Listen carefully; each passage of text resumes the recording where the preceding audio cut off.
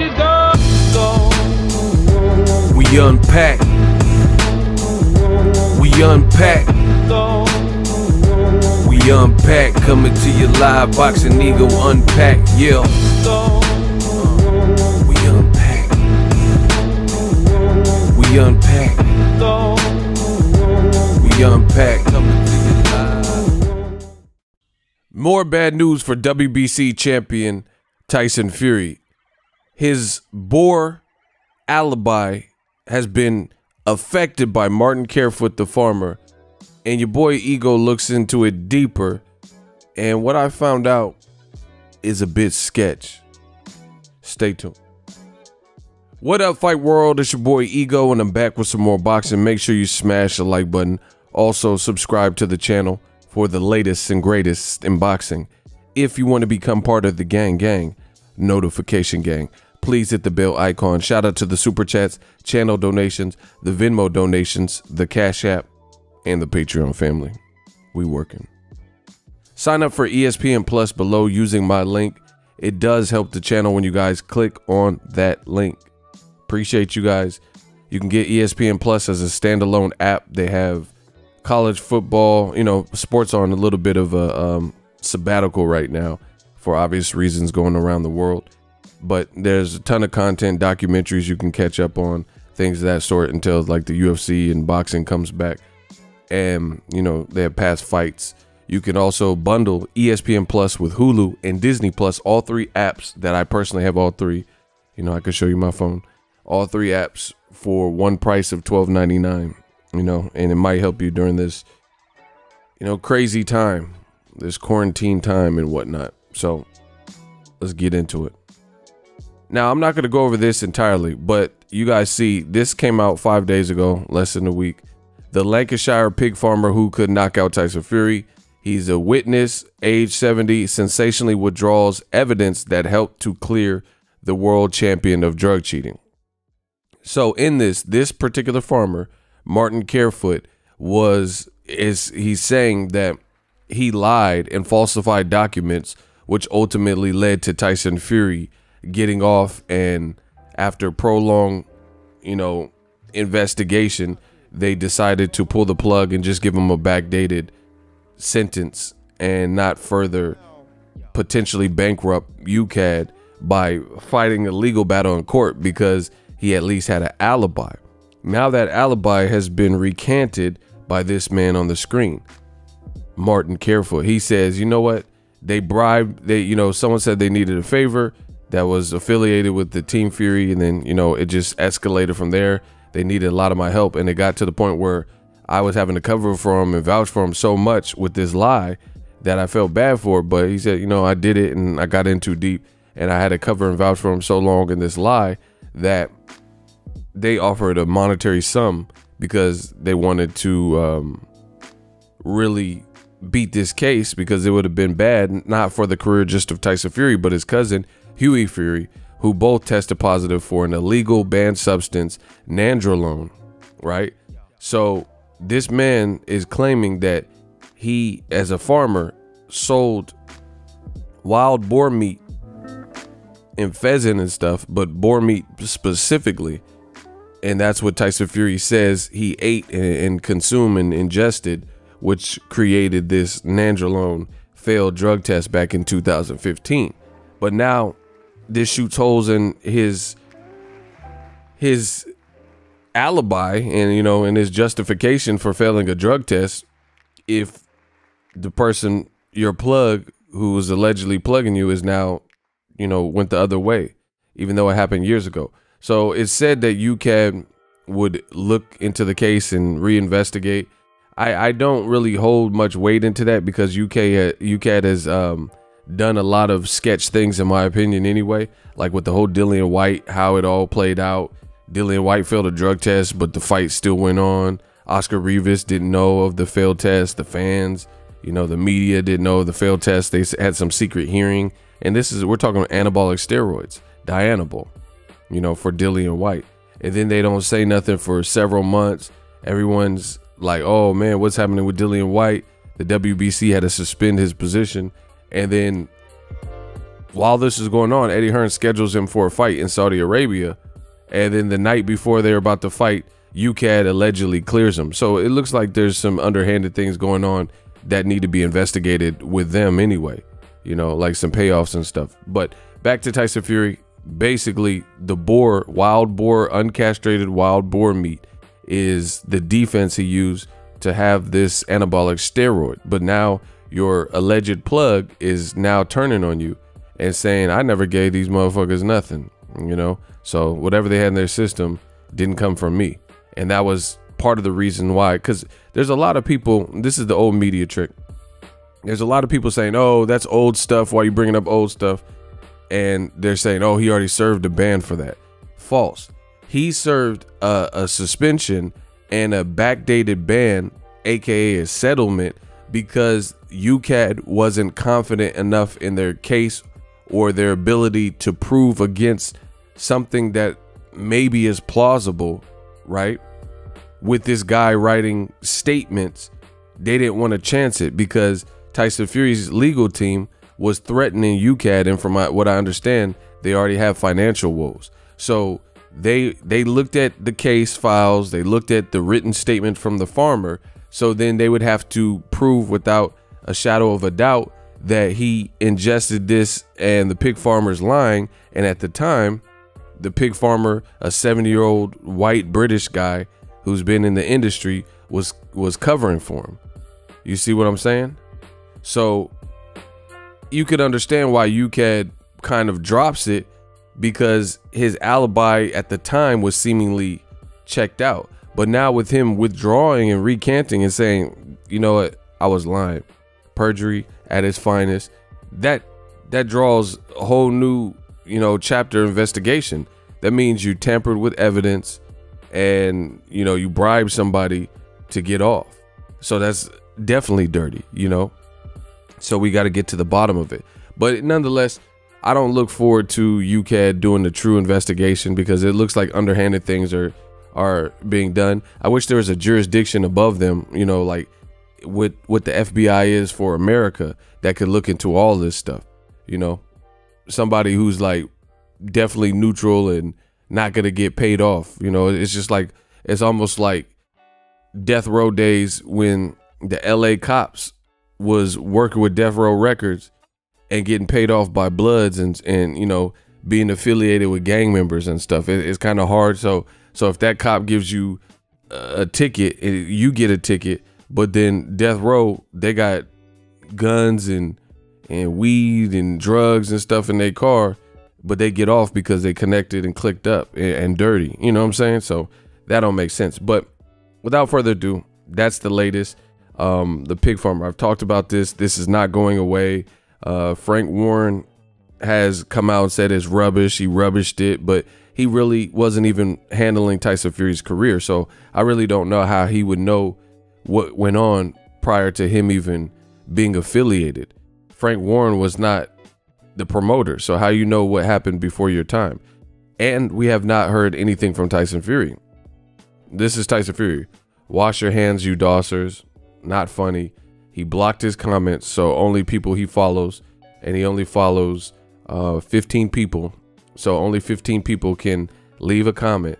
So he's posting pictures drinking beer, Guinness, and saying wash your hands and plugging this electrolyte hydration thing, dressed up like Batman, right? And he's in the same area, Lancaster, Lancashire, where the farmer, as you guys see, Lancashire farmer. So they're from the same area where the farmer has set up shop and where Tyson Fury is. So I made a video about that as well. So Tyson Fury ain't said nothing. So he's probably been advised to keep quiet, let us handle it, and let us, I haven't even heard Top Rank say anything. But, you know, nonetheless, these guys have an investment with Tyson Fury. So, you know, they're not going to say, oh, he did it, you know, nor is UKAD necessarily, based on what I've seen from them. They don't look the most trustworthy either. It looks fishy. Like, it looks like some fishy business with that too. So we're conducting our own investigation, and I want to show you what I found. I told you, Young Forensic Files. We have people on the case around the world that are looking at it from new media. And the power of the internet, and you're seeing it kind of with the coronavirus, is obviously the coronavirus is a different beast, but it's affecting these companies because people aren't spending money. Now, people aren't spending money because they're afraid to go out. They don't want to get contaminated. They don't want to risk it. You know, supplies and stores are gutted. But the point being is I'm getting emails from all types of companies begging for my service, saying, hey, catch a flight. It's only $30. We'll eliminate fees and baggage fee, because they're desperate, because they're losing so much money. They're desperate to have people travel. You know, I'm getting emails from Chipotle during this time with the Rona, and they said, oh, we understand how it is, and, you know, take a load off. We'll deliver to you with Postmates for free, because they're taking such a massive hit. Now, new media works the same way, but this ain't no coronavirus, but we sick with it. You know what I'm saying? This ain't no coronavirus, but the same way, like I always tell you, the powers in the people, their strength in numbers. The companies, if they don't want to look into these matters that we are asking, we can speak. We can speak to it. I can make videos. Others are making videos. They have a petition against Tyson Fury, right? These types of things. And we're doing our own investigation. So the bottom line is this: we control the narrative, new media. The powers in the people. These companies are going to get, they're going to get it, and they're going to get it soon. So they don't have to investigate, because we investigating, and we have people everywhere looking into this, watching tape, rewatching the fights, looking at Tyson Fury's glove flop around. You have now fighters who are brave enough to speak out, like Steve Cunningham, risk their reputation to give, you know, risk getting bad feedback to tell their honest opinion, and I respect that. So shout out to Charles Martin, Steve Cunningham, Dewey Cooper, and some more people. So we're doing our own investigation. And regarding the wild boar, I'm just like, I always said this was a weird alibi before this pig farmer came and recanted. But look, we doing our own research. So tell me why I just typed on Google, the #1 search engine in the world. So that's the whole entire world. Google is the #1 search engine. You know, hold on, let me take it back. What is the #1 search engine? Google. So just so you guys know, new media, this is what I have to do. I have to cover every step. I typed in, what is the #1 search engine? And it says Google, with over 70% of the searches market share. Google is undoubtedly the most popular search engine, right? Google captures almost 85% of mobile traffic. So YouTube is actually #2, just FYI. So you guys got to read and keep up with this. So I just typed in the #1 search engine, which dominates that market space, right? And behind it is YouTube, which is owned by Google. So they probably have the same technology. And I said wild boar extinct in the UK. You know, it says wild boar. You guys see this? Wild boar became extinct in the UK in the 17th century. There are thought to be 500 and 1,000 animals in the UK currently. The biggest populations are in Kent, East Sussex, and the Forest of Dean, with the others in Devon, Bedfordshire, Dorset, and Scotland, right? So none of which is Lancaster, where this pig farmer is at. And the pig farmer is telling you, I didn't do it. You know, I lied to help them, and then they didn't fulfill their end of the bargain. So the truth is coming out now, right? And he said in this article that, guess what? I never even really had wild boar like that. You know, I've never farmed wild boar. I just wrote these documents because I was helping a friend, you know, and they were going through it. I didn't know it was going to be this crazy. So these are okay. So East Sussex. Let's see how, bro, we doing real life. Look, this is Lancashire, #1 search engine. So this is 5 hours and 20 minutes away, 305 miles away, right? So that's not even in that region. Scotland. That's not close to Lancashire. Let's type in Dorset to Lancashire. 4 hours away. 4 hours and 54 minutes. So both of these locations. So it says the locations. Look, the locations where these are at are actually way down here. Not near Lancashire. So that's two of them. You see where we're going? So it says the biggest populations, like the places that have it, East Sussex and these other places. So I just typed in Dorset. I'll do one more.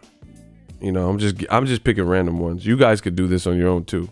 You know, you don't need new media to spell it out for you. Look, almost 300 miles again, 4 hours and 42 minutes. So all these places are like 5 hours away from where this pig farmer is at. See, we doing our own investigation.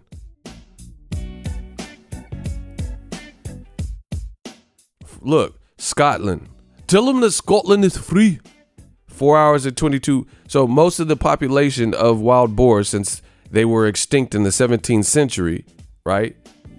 It says they're about 500 into 1,000. So again, I already said that this was kind of a weird alibi to have used. You ate wild boar, uncastrated male wild boar, right? Now we learn through ego investigations and our resources. As shout out to my man who sent me this and got me on the lead, right? And now we find out that the animal is pretty rare and pretty scarce in the UK. And it's saying the most popular regions that even have wild boar, particularly, right? The regions that have wild boar particularly. Shout out to Ron Mill. He the one that hit me to start looking into this direction, right?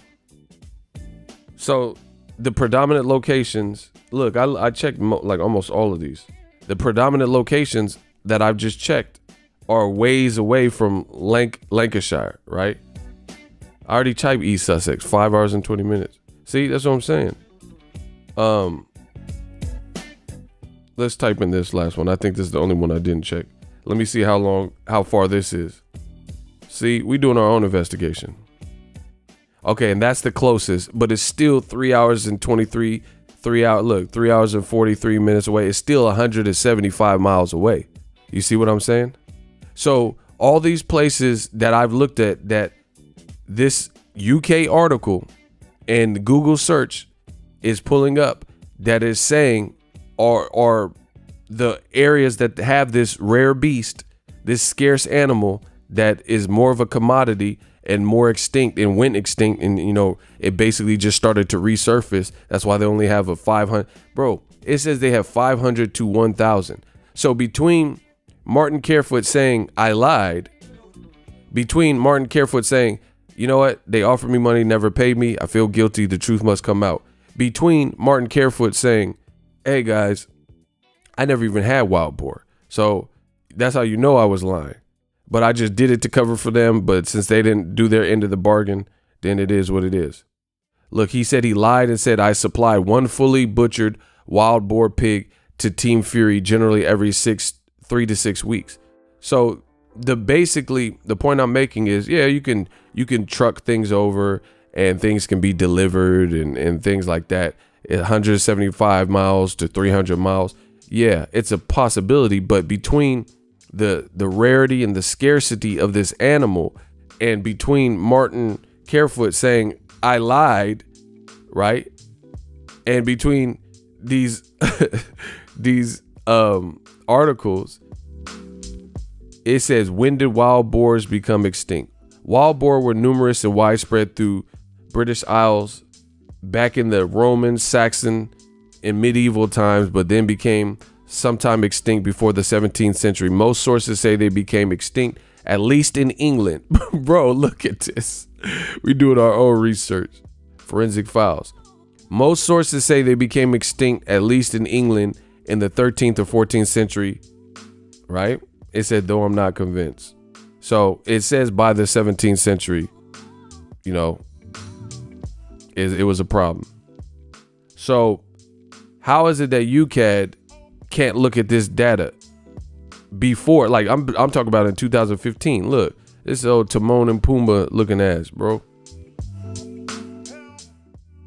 Boars are omnivores and will eat a wider range of plant and animal matter. See, and the other thing is he fell for an anabolic steroid that the body produces. So they're omnivores. So they're eating plants and small mammals, invertebrates and earthworms and stuff. So how do they have this larger than life level of nandrolone in their system? But beyond that, back to the main point I'm making in this video, it says there are thought to be between 500 and 1,000 animals in the UK. The UK population is, let's look at the UK population. So almost 66 and a half, 67 million, and they got 500 to 1,000 estimated of this wild boar running around in modern times. So that's pretty low.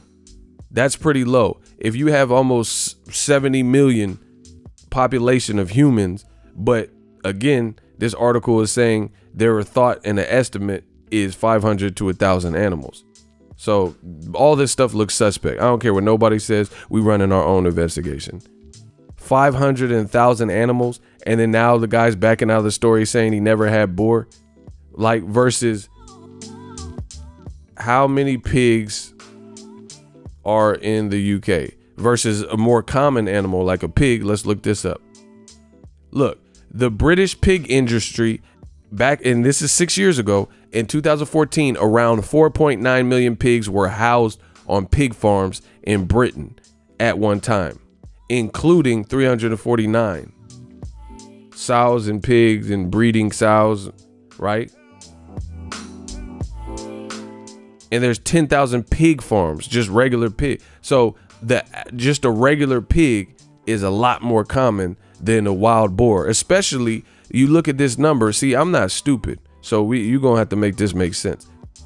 It says the estimate is between 500 and 1,000 wild boars. So how many of them are uncastrated? Because he said he ate uncastrated wild boar meat. How does he even know that it was uncastrated? You know what I'm saying? Like if it was, the guy said it was butchered, so it's like chopped into pieces. He just got the pig dick in the pieces. Like, you know what I'm saying? Like it's looking crazy, bro. It's looking crazy. So if there's only 500 to 1,000 estimated of this animal, then explain to me, right? Explain to me how many of them are uncastrated. The number would have to go down because not every single animal is going to be castrated. So that takes your number of these animals, that makes it even more rare. Man, this look crazy. UKAD got to look into it. If not, we gonna continue to stay on top of this for the fans. And this is looking crazier by the day. And I understand that people are gonna try to vouch for it and say, oh no, he ate the wild boar, it was a weird excuse. Versus, like, watch, there's a cyclist, right? Wild boar nandrolone, test fail. I'm trying to think of the test fail cyclist.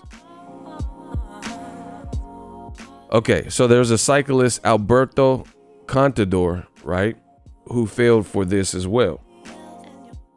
And he tested positive during the Tour de France in 2010, excuse me, for this same steroid. And his defense was that he used wild boar, right? He ate wild boar, but he's also from a completely different region. He's Brazilian, if I'm not mistaken. Let's look it up. Alberto Contador. Okay, so where he's from? Spain, Madrid, Spain, my bad. Okay, he's from Madrid, Spain. So in a whole different region than animals roam, that, like, you don't find the same animals that they have in Australia, you know, wallabies and dingoes. You don't find that right here in America. You know what I'm saying?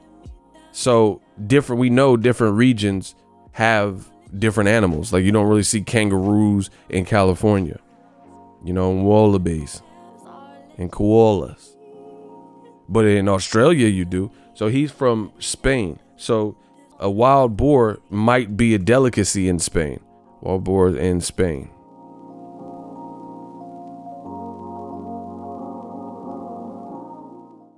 Oh, wow. Look. So this is his excuse. It says the sus scrofa is the Spanish wild boar. So for a Spanish guy to be eating a Spanish wild boar probably makes a little bit more sense. Man, we getting to the bottom of this. But for a British white guy where the population is listed as being extinct and being an endangered species and only having 500 to 100 in his region, doesn't that sound a bit more sketch? Man, I'm catching that body. Look, it says the Spanish wild boar. So like I said, I rest my case. A Spanish wild boar. So a Spanish guy claiming that whether it's true or not, I don't know. But the cyclist Alberto Contador explaining, hey man, I ate this wild boar. Don't you think? It says for the Spanish wild boar, shoulder height, blah, blah, blah. So maybe this animal,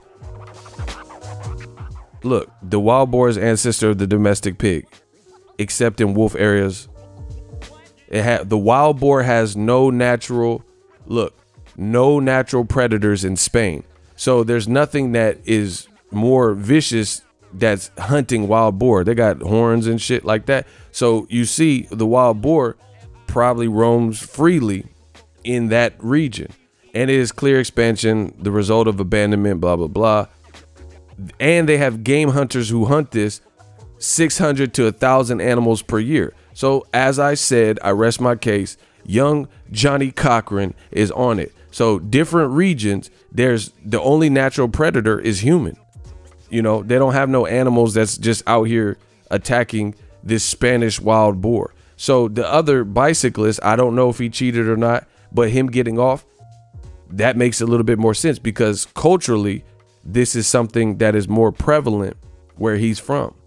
Just like you go to Mexico, they might have certain things in certain dishes like lengua, where they eat a cow tongue. But if you go to Italy or something, that might not be a delicacy. You know, they might be in Paris eating escargot or whatnot. So this alibi is looking suspect. Your plug backed out, and it's rare, and it's a rarity in the UK with an estimated 500 or 1,000 wild boars, and you said you just had a taste for wild boar. But this Spanish cyclist, you probably just copied him, but his alibi actually makes more sense given his culture, given where he's from. You know, just like Canelo saying, oh, I went to Mexico and ate the tainted meat. A black dude couldn't just be like, oh, I went to Compton and ate the meat, because there's not no slew of cases of clenbuterol tainted meat from Compton. So it's looking less and less realistic. UKAD got to look into this. Young Johnny Cochran, I'm on the case. More bad news for Tyson Fury, and it's not looking good to me. It's not looking. We're doing our own private eye, and Frank Warren rejected the claim. He ain't said nothing. He ain't said nothing, nor was he there for that timepiece where he was failing a drug test. More coming soon. Let me know what you guys think of this latest evidence from the #1 search engine, Google. Whew. This is a lot to process. That's probably why Tyson Fury ain't said nothing and been advised to say nothing. But we'll stay on top of it for you guys. If you love what I'm doing, smash the like button as always. Hate, comment, and subscribe. Till next video is Ego, signing off. So if you enjoyed this video and want more content like this on the channel, you can show your appreciation by going to the PayPal donate button or the YouTube support button, and you can donate any amount that you feel is equivalent to the value of this video. Much more to come. Thank you guys for your support. Boxing Ego, the future of boxing.